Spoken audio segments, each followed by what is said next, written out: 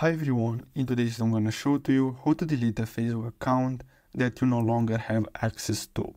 So the first step is to simply open Facebook and log in into another account. Any account, it doesn't matter which account, but you need one. After that you'll have to simply scroll down, so go to menu and scroll down and tap on help and support and then simply tap on report a problem.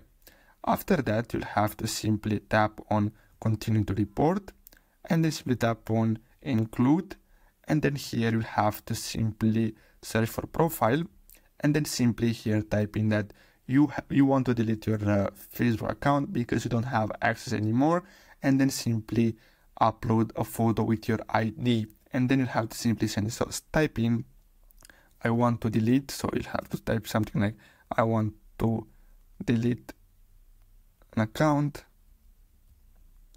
that I don't have access.